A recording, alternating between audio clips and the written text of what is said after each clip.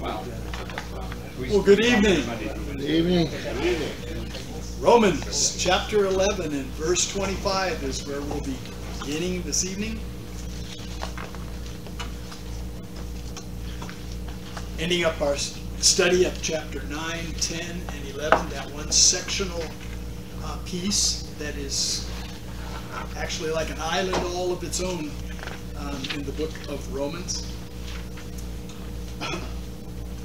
Romans 11 and verse 25 reads, "For I would not, brethren, that ye should be ignorant of this mystery, lest ye should be wise in your own conceits, that blindness in part has happened to Israel, until the fullness of the Gentiles be come in. And so all Israel shall be saved, as it is written, there shall come out of Zion the deliverer, and shall turn away ungodliness from Jacob. For this is my covenant unto them, when shall I take away their sins? As concerning the gospel, they are enemies for your sakes. But as touching the election, they are beloved for the Father's sakes. For the gifts and the calling of God are without repentance. For as ye in times past have not believed God, yet have now obtained mercy through their unbelief, even so have these also now not believed, that through your mercy they also may obtain mercy. For God hath concluded them all in the unbelief, that he might have mercy upon all." We pause there and let's open up our hearts in prayer to the Lord, confessing all known sin before the Father, and then asking that the Lord might teach and direct you as we study these words together. This is done in the secrecy of silent prayer.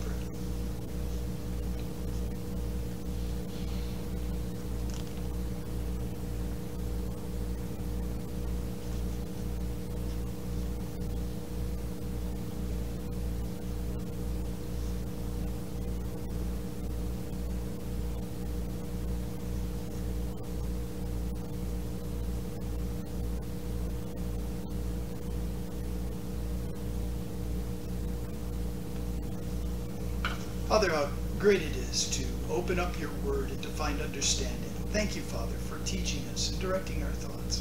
That, Father, we might be stayed upon thee and might hear your word.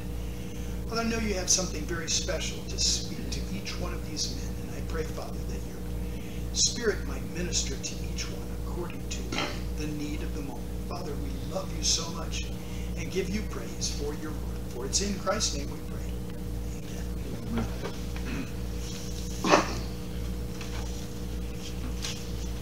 We've been looking at chapter 9, 10, and 11, which is God's righteousness revealed by his sovereign choice. We've come as far as God's sovereign choice being fulfilled, and then it's being fulfilled in different manners. It was fulfilled in the election of grace. Second, it was fulfilled in the Gentiles, as we saw last time. And this time, it's fulfilled in Israel's salvation. And then finally, it's fulfilled to God's glory and praise. Verse 25, let me remind you, says, "For I would not, brethren, that ye should be ignorant of this mystery, lest ye should be wise in your own conceits, that blindness in part has happened to Israel, until the fullness of the Gentiles be come in. And so also Israel shall be saved, as it is written, there shall come out of Zion a deliverer, shall turn away ungodliness from Jacob." Israel's spiritual stumbling, he reminds us, is a temporary situation. It's not permanent. It's referred to in the Bible and in this passage as a mystery. Mystery. The Greek word there, mysterion,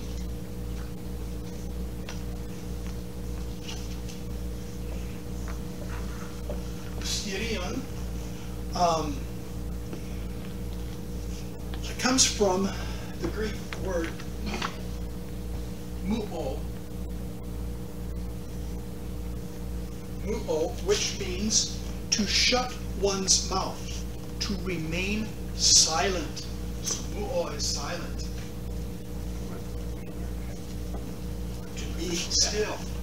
And that gives us this word, mysterion. Now, obviously, every time I see a U, I get involved with it and make it into a Y. Because usually if you make it into a Y, you'll see the English word that comes from that Greek cognate. Coming from the word silent, mysterion.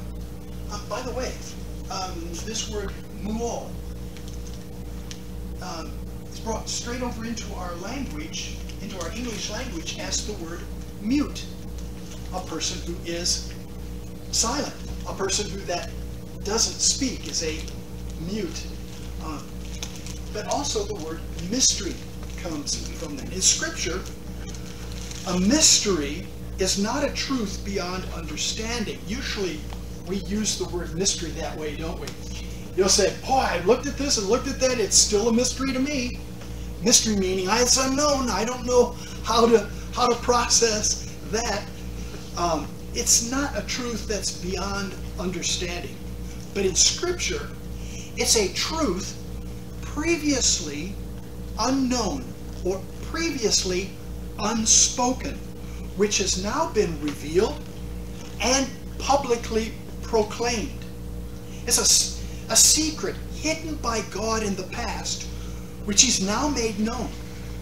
Paul wanted to make sure that his Gentile readers, you and I, knew about the mystery concerning Israel in God's sovereign choice. God's purpose was so that you may not be conceited. Literally in the Greek language, it is wise in yourselves. You look and say, I'm pretty sharp at this. That's being conceited, isn't it? Thinking you're wise in yourself. His purpose to reveal this mystery was so that we wouldn't feel wise in ourselves and say, hey, I'm pretty sharp. I caught on to what this gospel thing is, and I worked it out, and I realized I was a sinner, and I realized I needed a Savior, and I looked at all the angles, and this is what I've done. It isn't by your wisdom, by your thinking, that you are saved. It is by God's grace. And he revealed this mysterion. He revealed this mystery of what is happening to Israel. Right now, there is a dullness, there is a blindness that has come upon the nation of Israel. And in that period of time, we refer to that period of time as the Age of Grace. Or, what else? The Church Age.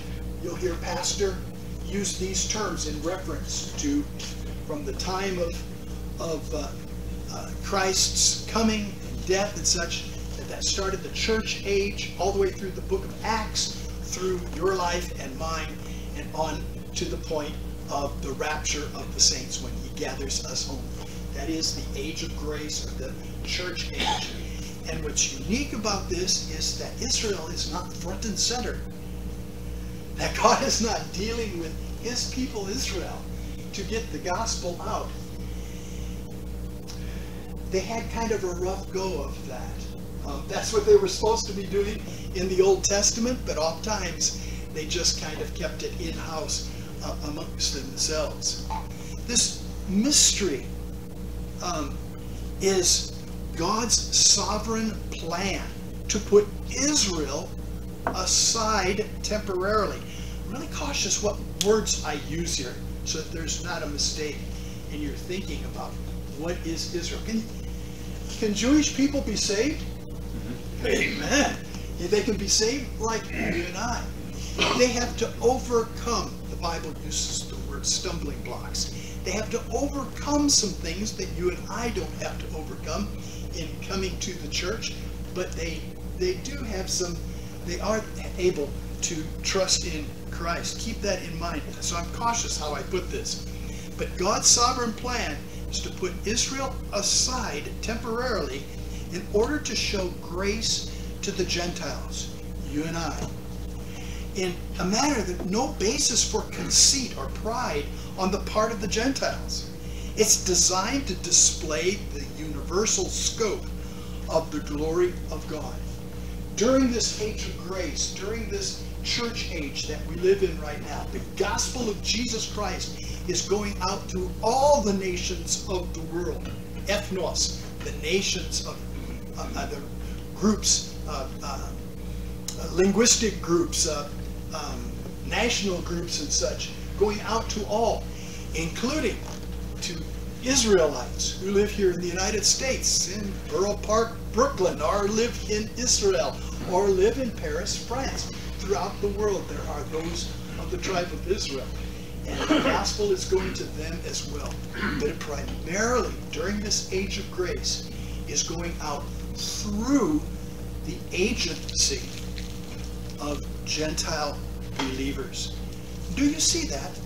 Even when we talk about Jewish evangelism, usually we're talking about individual Gentile believers who are actively involved in trying to get the gospel understandable to the Jewish people of our own day.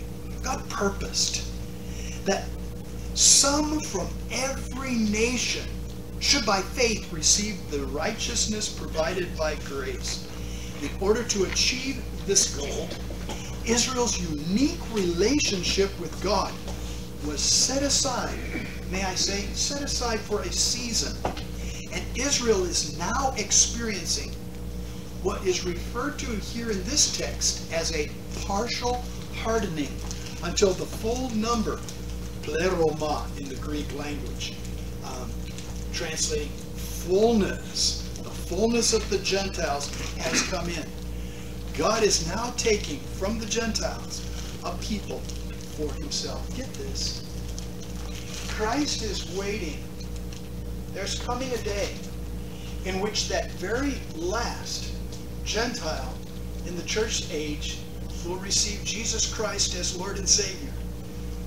The angels will rejoice, and you and I will hear the trumpet sound and will be gathered up. It'll be the rapture. We'll be gathered up to be with him forevermore. We'll vanish, which will start that 7 years of tribulation. That 7 years of tribulation is primarily a time of judgment upon God's people and upon unbelieving Gentiles. The time of the Gentiles, the fullness has come in. God is now taking from the Gentiles a people for himself, as it says in Acts chapter 15 and verse 14. Why don't you just glance over there at that text? That is primary for our understanding of these verses we're looking at today. In Acts chapter 15, those of you that went through the study of Acts with me are familiar with this passage, or you on your own reading and such are familiar with this passage of the Council of Jerusalem when they talk. Gentiles were trusting in Christ. What do you do with them? Do you circumcise them and put a yarmulke on their head? What do you do with these guys? Do they all of a sudden just become Jews to become a part of the church of Jesus Christ? Acts chapter 15 verse 1 deals with that. The people came together to Jerusalem for that purpose. Verse 1 said, "And a certain men which came down from Judea taught the brethren, and said, Except ye be circumcised after the manner of Moses, ye cannot be saved." He's talking about the city of Antioch at this time. "And when therefore Paul and Barnabas had no small dissension." I want you to stop for a moment. Christians don't fuss with one another. Amen? The church is a place of peace. We never hear any ill-spoken word in the church of Jesus Christ, right? Here's the church of Jesus Christ in Antioch in the first century. "When therefore Paul and Barnabas had no small dissension." As soon as they had a real fire going in their discussions with others. And people's feelings were very hurt, and people's attitudes towards one another was getting insulting and outside of the framework of what we would expect to happen in a church. They had no small dissension, and if you didn't catch that enough, disputation. What's a disputation? That's a carefully run argument, isn't it? That's a fussing in another guy's face. Debate. With them. Debate. That's nice. There's order to debates. But this is a disputation. This is a fussing with one another. With them. They determined that Paul and Barnabas and certain others of them should go up to Jerusalem unto the apostles and the elders about this question.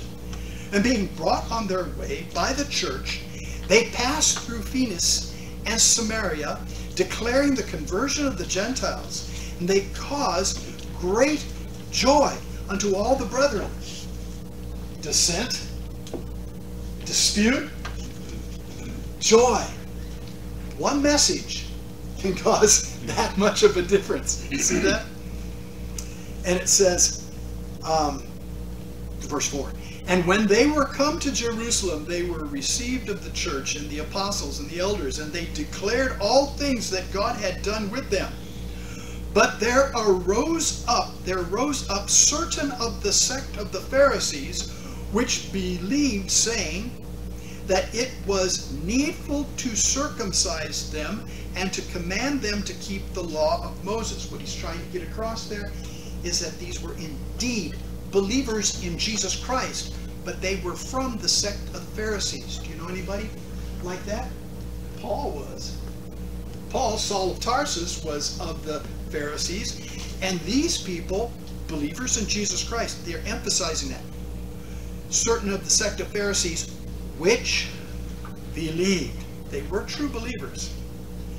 They said you need to circumcise them. If they're going to be here amongst God's people Israel, then they need to be circumcised.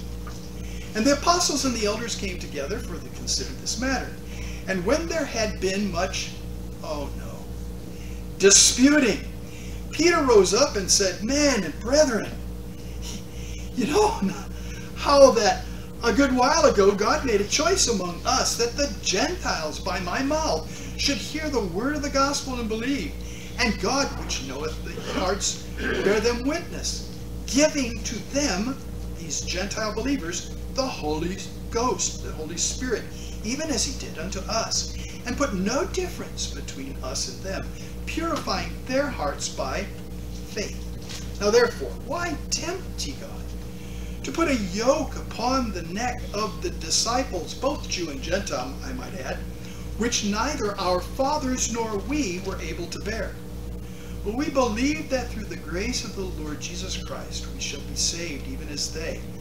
Then all the multitude kept silence, and gave audience to Barnabas and Paul, declaring the miracles, the wonders God had wrought among the Gentiles by them. They gave a missionary report.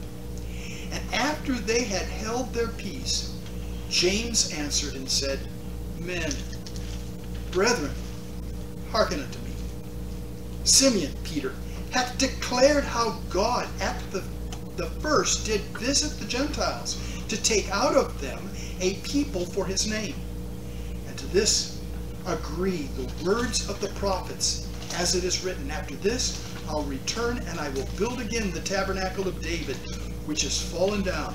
I'll build again the ruins thereof, and I will set it up, that the residue of men might seek after the Lord, and all the Gentiles upon whom my name is called, saith the Lord, who doeth all these things. Known unto God are all his works, from beginning to the world. This dispute comes up over the subject, understandably, that Gentiles are coming to know Christ. And now, Paul, he was there, is now here writing to the Roman believers in Jesus Christ, and he urges them. He said, I don't want you ignorant, brothers, about this mystery this that has been revealed, lest ye should be wise in your own conceits, that blindness in part has happened to Israel until the fullness of the Gentiles come in. There's coming a day of the plenoma is the word that's used here. The fullness of the Gentiles. What I was talking about when I said when that last Gentile comes to know Jesus as Savior, you'll hear the trump announce that one, and you and I will be gathered up to the Lord at the rapture. I don't want, by your own conceits, that the blindness in part has happened to Israel. The word blindness in verse 25 in the King James Version, or the word hardening in your modern translations, if you're looking on a different translation, blindness or hardening, is the word porosis. Porosis. That's a troubling word. Porosis.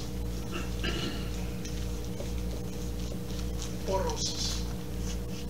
It's troubling because we know a Latin word that is really, really, really close to that. And so it takes us off running in Latin when this is a Greek word. And the Latin, osteoporosis,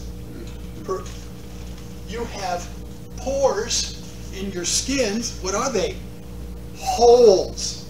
Porosis is the Latin word for holes. So holes in your bones, osteoporosis, okay? And we go running in the wrong direction with this. Whereas to the Greek, the word porosis is used in reference to a tree that falls into a slime. And soon you got you a rock. And so it would be the word petrified.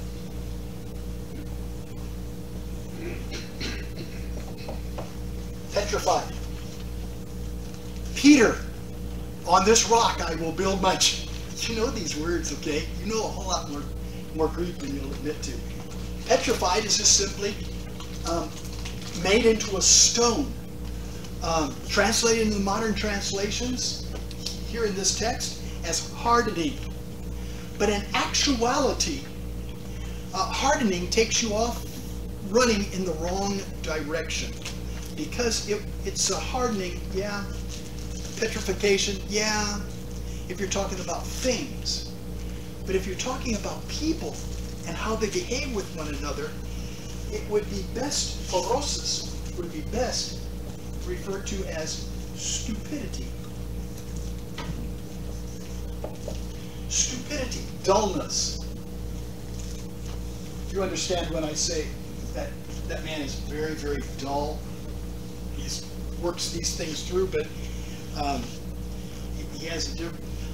petrified, yes, a hardening. If it's skin, it's calcified, okay? Or not calcified, but calloused. You get calloused skin or petrified wood. But men, you got stupid men. You've got dull men. Can't think very clearly. Okay, now look at that, where it says that a dullness, a stupidity in part has happened to the nation Israel until the fullness of the Gentiles is come in, until that last Gentile trusts in the Lord. It differs from our common word harden, which was used of Pharaoh in chapter 9 and verse 18. We refer to the hardness of Pharaoh's heart. That's a different word. That is skleros.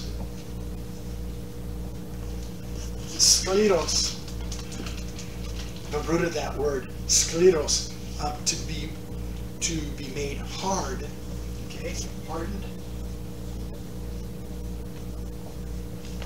Pharaoh's hardened his heart. Then Pharaoh hardened his heart. Then finally we get to the point, God hardened the heart of Pharaoh. And again, the next verse, God hardened the heart of Pharaoh. That's the word skleros. on the side, just for those of you that love linguistics and stuff. It's from the word that gives us our word, skeleton. It's that hard part of your body that, okay, gives us the word skeleton for the hardened part. Also, we would translate this, hardened is stubborn.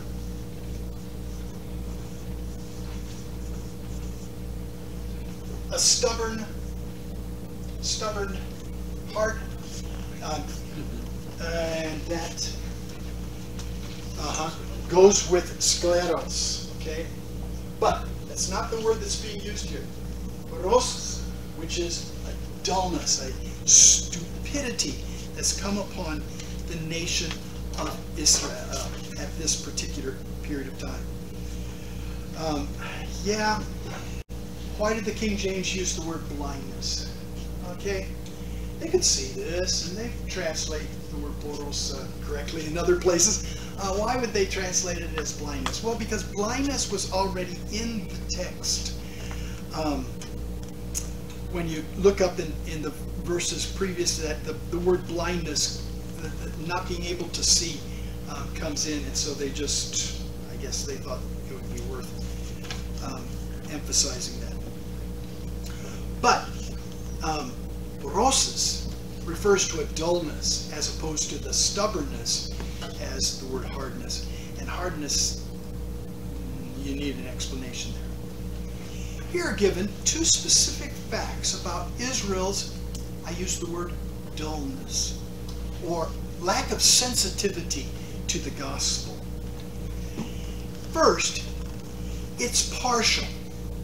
He says, a blindness in part, a dullness in part has happened to Israel.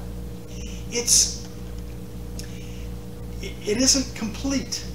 There are believers among the nation of Israel, and many come to know the Lord. There's whole synagogue groups that are meeting now in these days who believe in the Lord Jesus Christ, Jesus as their Messiah. And so it's just a blindness in part, it's a dullness in part has happened to the nation of Israel. It's partial. Because through this time, there's a remnant. There is a remnant that is chosen by grace. Look back up at verse 5. I just remind you of what we studied already.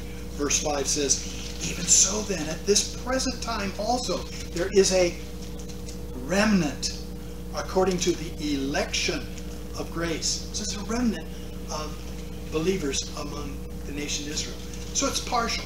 And second, it's temporary, because it will end when God's sovereignly chosen number of Gentiles has been saved.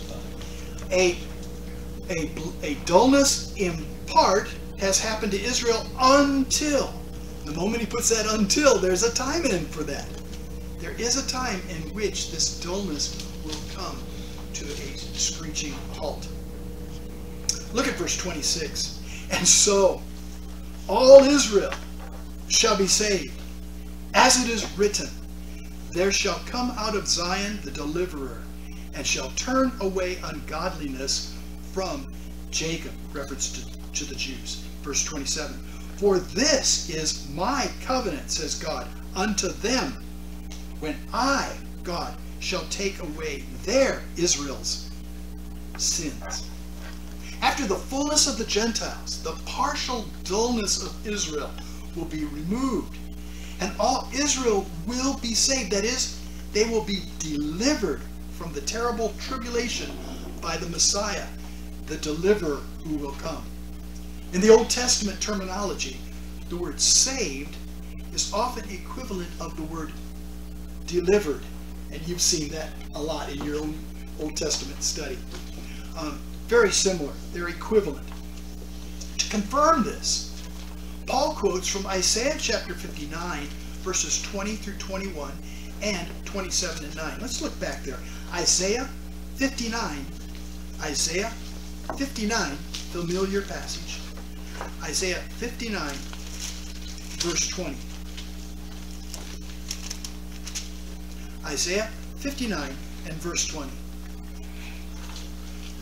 This is what Paul is quoting, okay, when he gives us verse 26. In Isaiah 59, verse 20, and the Redeemer shall come to Zion, and unto them that turn from transgression in Jacob, Israel, saith the Lord. You do remember Jacob's name was changed to Israel. As for me, this is my covenant with them, saith Jehovah the Lord. My spirit that is upon thee, and my words which I have put in thy mouth, shall not depart out of thy mouth, nor out of the mouth of the seed, nor out of the mouth of the seed's seed, saith Jehovah the Lord, from henceforth and forever. That's what he's quoting in verse 26 when he says, so all Israel shall be saved, as it is written, there shall come out of Zion deliverer that shall turn away ungodliness from Jacob. And then you're almost right there at Isaiah 27 and verse 9. Isaiah 27 and verse 9. In Isaiah 27 and verse 9, the prophet writes, by this therefore shall the iniquity, the sin of Jacob, Israel, be purged, and this is all the fruit to take away his sin, when he maketh all the stones of the altar as chalk stones that are beaten in asunder, and the groves and the images shall not stand up. The statement, all Israel will be saved, doesn't mean that every last Jew living at the time of Christ's second coming will be born again, regenerated. Many of them will not be saved, as is seen in the fact that the judgment of Israel to follow soon after the Lord's return will include the removal of Jewish, and the word is rebels. Ezekiel chapter 20. Glance over at Ezekiel chapter 20 and verse 34. Ezekiel 20 and verse 34, where this is prophesied. In Ezekiel 20 and verse 34, we read, and I will bring you out from the people, and will gather you out of the countries wherein ye are scattered, with a mighty hand, with a stretched out arm, with fury poured out. And I will bring you into the wilderness of the people, and there will I plead with you face to face, like as I pleaded with your fathers in the wilderness of the land of Egypt. So I will plead with you, saith the Lord God, and I will cause you to pass under the rod, and I will bring you into the bond of the covenant, and I will, don't miss it, purge out from amongst you, there's the word, the rebels, and them that transgress sin against me. And I will bring them forth out of the country where they sojourn. They shall not enter into the land of Israel for the millennial kingdom. And ye shall know that I am Jehovah. God's telling them, yes, when he comes back a second time, when he returns, and the time of the Gentiles is complete, when the age of grace is finished, when the church age has come to its last person, one to Christ, he will then turn to Israel, but there will be those among them who will rebel. He will come to bring his messianic kingdom, the 1,000-year reign that we studied in our study at the book of Revelation. He will come to set up that reign, and yet there will be those that will raise arm against him when he attempts to do that. Following this judgment of God, then remove ungodliness and sin from the nation. He establishes his new covenant with regenerated Israel. A familiar passage is Jeremiah 31 and 33. Jeremiah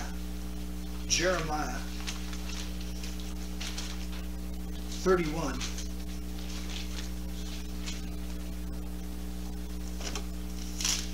verse 33. And we read there, "But this shall be the covenant that I will make with the house of Israel. After those days, saith the Lord, I will put my law in their inward parts.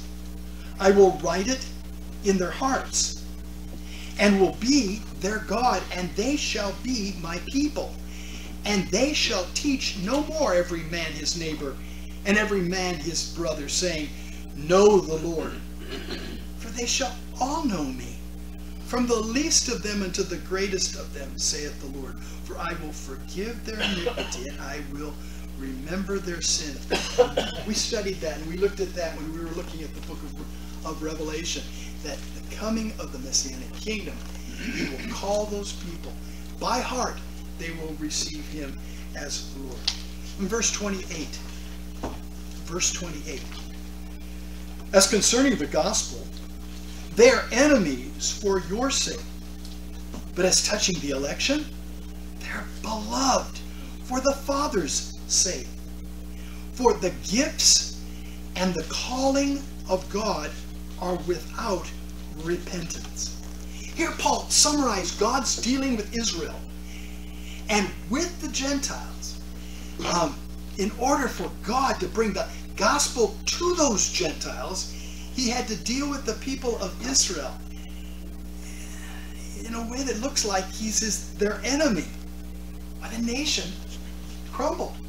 Roman troops marched across. They were sold in slavery in Egypt and then off into other parts of Europe, being treated roughly, ill. No nation in Palestine, no nation of Israel. What a horrid thing that was for the Jewish people, whose whole mind was Jerusalem, Jerusalem. Their mind is on that one place, and they can't even go there. There are enemies that are controlling that. And it seemed like God himself was their enemy.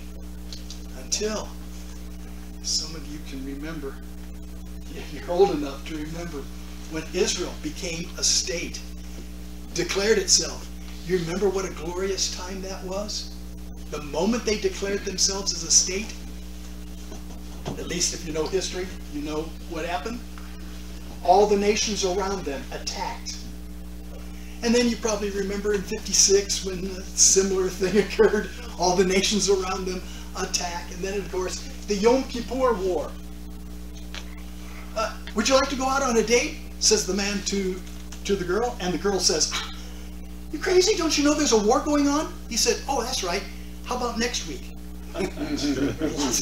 lots of jokes of that Yom Kippur War when Israel within 7 days was able to subdue every nation surrounding them, and very much alone. We didn't send $80-some billion of equipment to that nation of Israel during that period of time. No, they alone. It seemed like everyone, it seemed like God was their enemy. And that's what he's trying to express in this passage before us.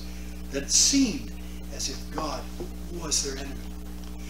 In order for God to bring the gospel to the Gentiles, he had to put Israel in this awkward position for thousands of years. But in relation to God's choice, his election of Abraham and his covenant with him and the patriarchs, Israel remains beloved.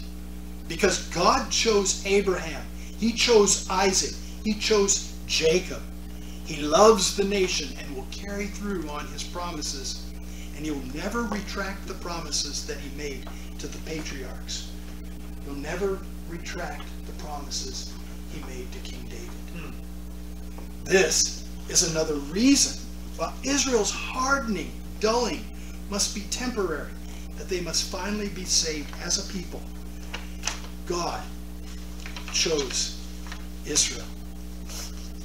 God's gifts and his calling are irrevocable, it says. Literally, for not repented are the grace gifts and the calling of God is what's said there in the Greek. He does not revoke what he has given or whom he has chosen. The calling means election and salvation. Remember that in our study of chapter 1 and verse 6. Romans chapter 1 and verse 6, where we read Romans 1:6. Among whom are ye also the called, Jesus Christ. In chapter 8 and verse 30. Not that long ago we studied chapter 8 and verse 30. Moreover, whom he did predestinate, them he also called. And whom he called, them he also justified, saved. And whom he justified, them he also glorified. So when he looks at you, he looks at you in his presence, in glory, in all of his glory. Numbers chapter 23 and verse 19. God is not a man that he should lie, neither the Son of Man that he should repent, change his mind. Hath he said, and shall he not do it? Or hath he spoken, and shall he not make it good? Numbers 23 verse 19. That's one worth committing to memory. God's gifts to Israel and God's calling of Israel cannot be taken back or changed, or God would cease to be true to his own word. The fact that Israel may not enjoy her gifts or live up to her privileges as the elect nation doesn't modify this fact a single bit. God will be consistent with himself. God will be true to his word, his promises, no matter what men may do. Romans 3 verse 3, literally translated, says, shall their unbelief make the faithfulness of God without effect? Hardly.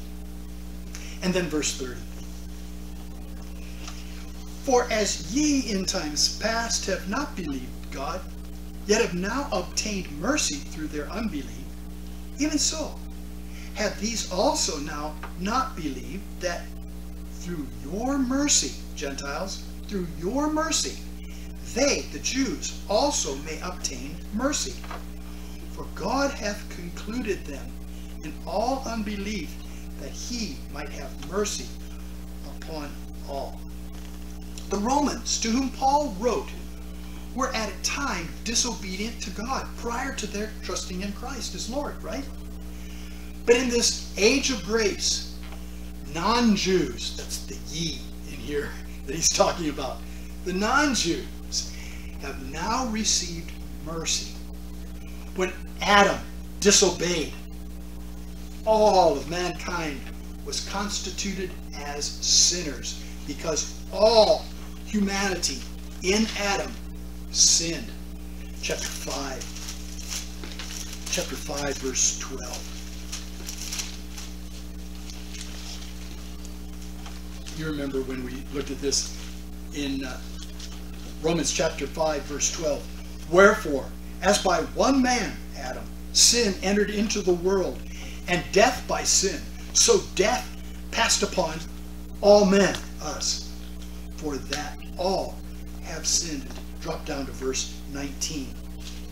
For as by one man's disobedience, speaking of Adam, many were made sinners, so by the obedience of one, that's Jesus Christ, shall many be made righteous. What a powerful.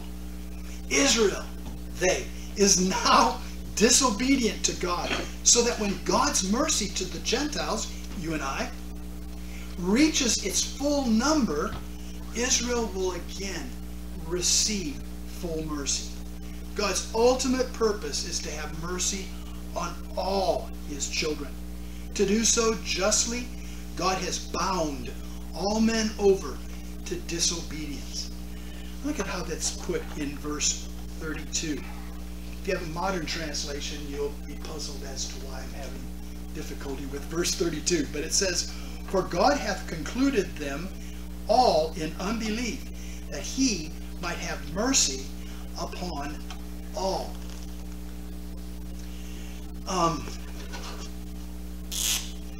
That word concluded in the King James Version in verse 32. Space up here.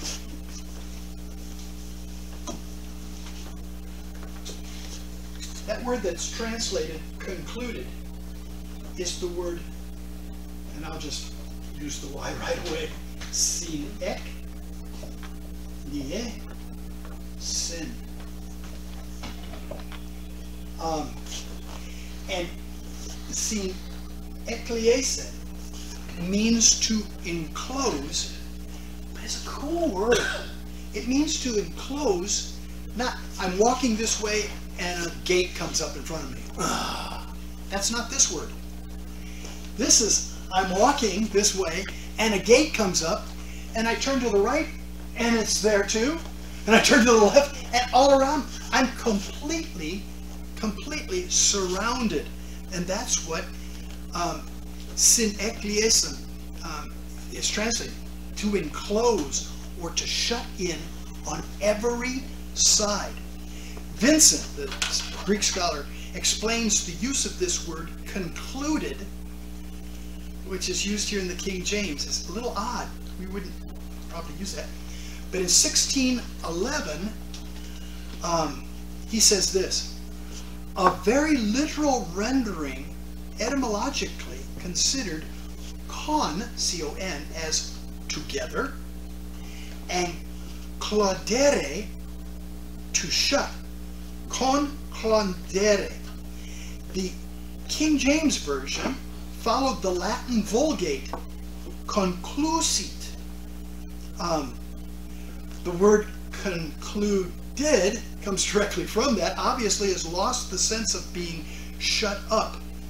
This is concluded. It doesn't mean it's, to us it just means that's the end. That's the, you don't go any further. Concluded back in 1611 means to be surrounded and to be hemmed in on all sides. The word concluded obviously has lost that sense of being, said Vincent, of being shut up. The Greek scholar Wiest very aptly used the word corralled in his translation.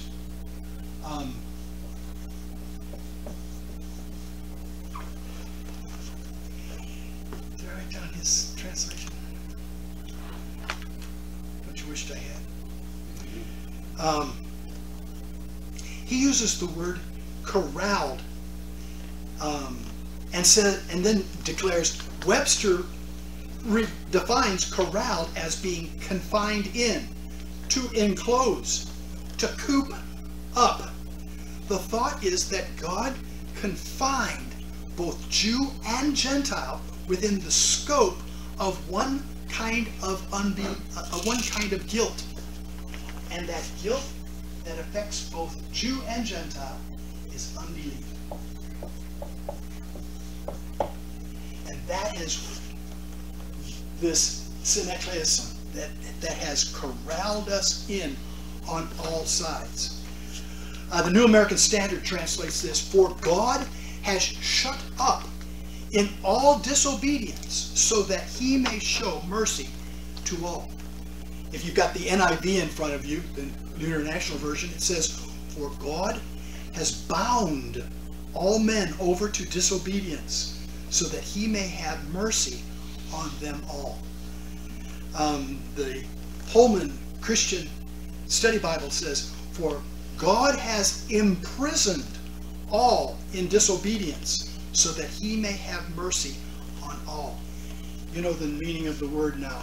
It's being corralled. It's being hemmed in on every single side. So just simply being shut up or bound or imprisoned it kind of misses it a little bit. The Bible tells us, for all have sinned and fall short of the glory of God. The Jews and the Gentiles alike, says Romans 3:9, are all under sin.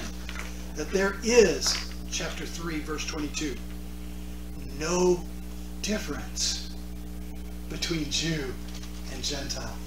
On this point, we're each facing unbelief, and only through faith in Jesus Christ and Jesus Christ alone is there freedom from that situation. When the Gentiles rejected God and they disobeyed him,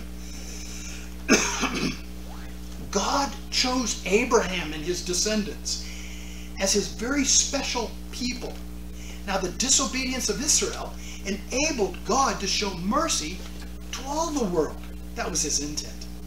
Then when that purpose is achieved, when all mankind can hear, then he will again show mercy again to the nation Israel. That's what Paul is trying to express here. And then we see not only God's sovereign choice fulfilled in Israel's salvation, but also God's sovereign choice fulfilled to God's glory, to God's praise. Look at that in verse 33.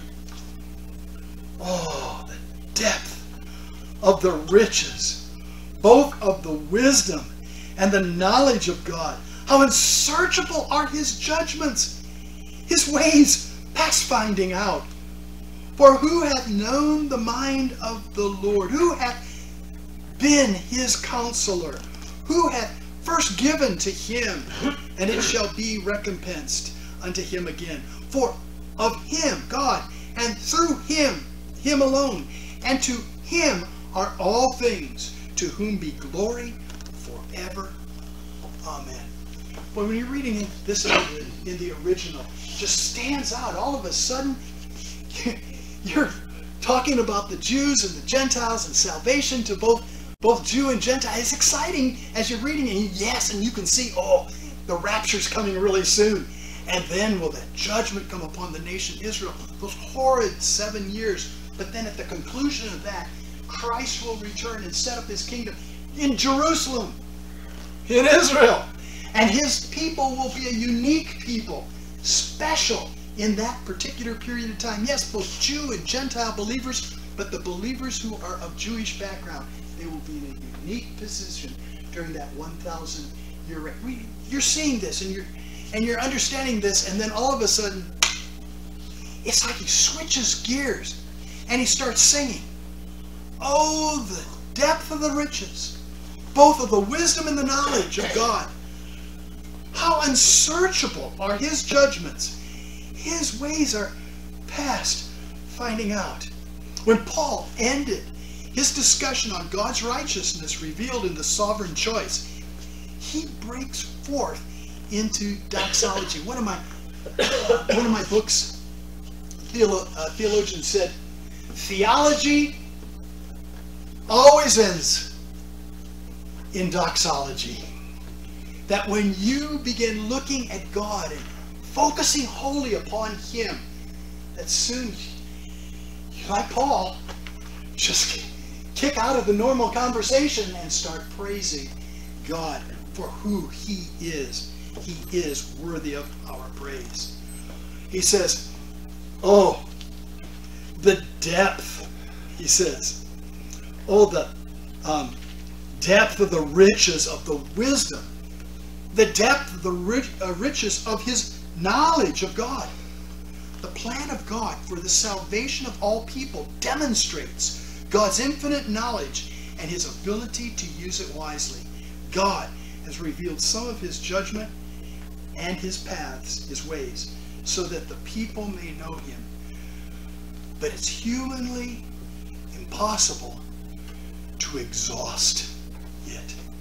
The phrase, past finding out. Do you remember that? The depth of the riches, both the wisdom and the knowledge of God. How unsearchable are his judgments. And, don't miss this phrase, the end of verse 33. His ways past finding out. It's a translation of a really, really long word. I think I'll just break up the word for you since we don't have our resident Greek scholar here. Do you want this? I'll give it to you. Our budding scholars in our midst. And this is one of those $50,000 words. It is un, ex, ich, ni, stoy. Ain't that a beauty? It breaks down this way. This beginning is not, it's the negative. Anytime you put an in front of, he's a moral man. He's a moral, totally different, right? It changes it to the not. And then the X, which also can be ek. This happens to be X, is the origin. Not from the origin of ichnos. It would look like this. Ichnos is the original word. And ichnos is a track. You walk through the snow and you leave tracks, right? Ichnos is what the Greeks would say. You're leaving those. Which means not the origin of the tracks, is simply incapable of being tracked by footprints, or that which cannot be tracked out. And that's that last phrase there in verse 33. And his ways cannot be followed by tracks. You can't track him out on this. The word could be used of a bloodhound who found it impossible to follow the scent of a criminal, or of a guide who couldn't trace out or follow the poorly marked path in the woods. I'm sure that's never ever happened to you. In Ephesians chapter 3 and verse 8, which is the only other occasion that this gigantic word is used. Yeah, slip over there, would you? It's just a couple pages over to Ephesians chapter 3 and verse 8. This very same word is used, and this is the only other time in the Bible, the text before us, and then chapter 3 of Ephesians, verse 8. Unto me, who am less than the least of all saints, says Paul, is this grace given, that I, Paul, should preach among the Gentiles here's the word, unsearchable, untrackable riches of Christ. Christ's spiritual riches for you. You can't completely find where that goes. It's that remarkable. And he's good enough. Unto me, who am less than the least of all saints, is this grace given, that I should preach among the Gentiles the unsearchable riches of Christ. And then he goes on and says, and his ways. His ways.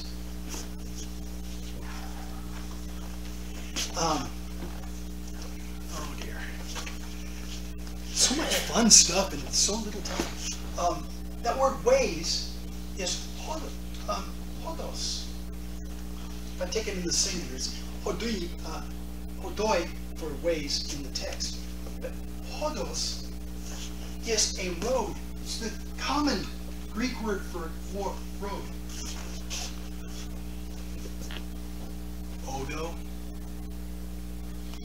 An odometer reads what?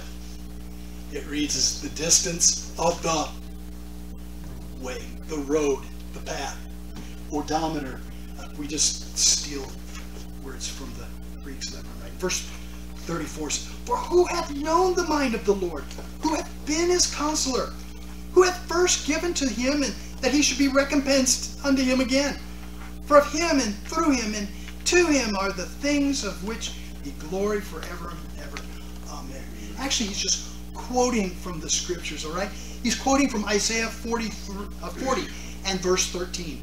Isaiah 40 and verse 13, a weak quote, not very accurate, but accurate enough that they knew exactly what he was quoting there, shows that God, in the sole designer of his wise plan, no one knows God's mind or gives him any advice. This is followed by a free quotation of the word of Job, chapter 41, verse 11, which testifies that God's solely responsible for his acts. You don't lead him. You say, wait a minute, I pray and he does it. Yeah. He leads you to pray about a certain situation and then he answers it. Understand, you don't turn the nose. You don't turn the direction of God Jehovah. He is sovereign in all things. The Lord is under no obligation to repay anybody, and no one has ever given him anything. And then he says of him, and through him, and to him, all things, to whom be glory forever and ever. Amen. Paul concludes by reminding us that God is the first clause. He's the cause. He's the effective cause. He's the final cause of everything in our life. The deep ways beyond man's discovering, verse 33. Beyond man's knowledge, verse 34, the first part. Beyond man's counseling, verse 34, the end part. Beyond man's giving, verse 35. All things come from him, and by means of him are all for him in his glory. Therefore, to him be the glory forever. God's the only proper one to magnify. All the sovereign God deserves the praise of all his creating. Close with this. Charles Erdman, talking about this text, says, this is the expression of a faith which trusts where it can't understand, which loves where it can't explain, which reasons wisely that nothing but good can ultimately come from God. And those who accept the grace he has revealed in the gift of his Son, our Savior, and our Lord. Amen. Thank you, Father, for this time you've afforded to us. Thank you for this text. Touch our hearts as we go from this place. Let us sense the power and the presence of the Almighty. You, present with us, guiding each step of the way. For it's in Christ's name